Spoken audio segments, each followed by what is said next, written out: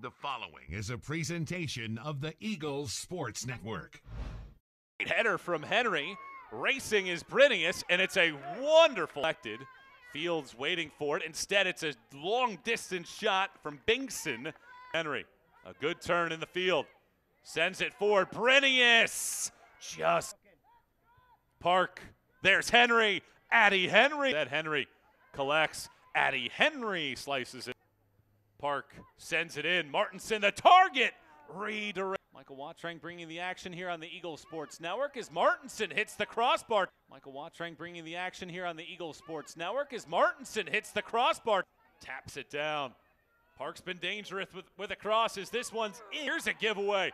Jermis trying to make the save. It gets loose. Another opportunity, and it beats both. It comes out MJ Park.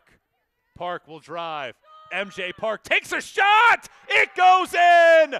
Carson-Newman equalizes. Brinius gets some space. Brinius! Rebound! Martinson ripples the rope. Carson-Newman leads 2-1.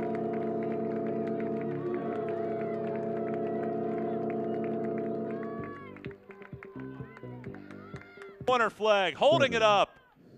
It's poked out by Newberry, and that's going to wrap it up for just the 5th time in Simon Duffy's career at Carson-Newman. The Eagles overcome a deficit when conceding first.